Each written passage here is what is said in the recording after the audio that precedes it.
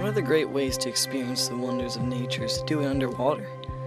There's a totally different world down there. I'm Luke Morris, a sophomore at Phoenixville High School and an avid enthusiast of scuba diving. This is a story about the adventures of traveling and pursuing my passion, exploring under the sea. The trip out to the dive site is fun enough.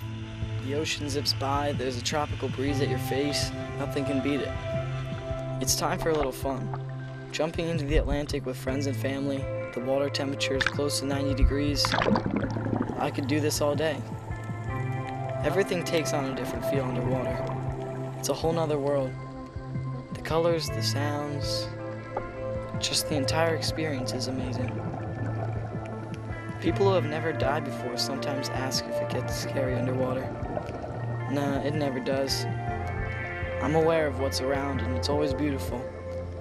And that is what makes diving so great. The world feels like it just slows down underwater. The time to relax and take it all in.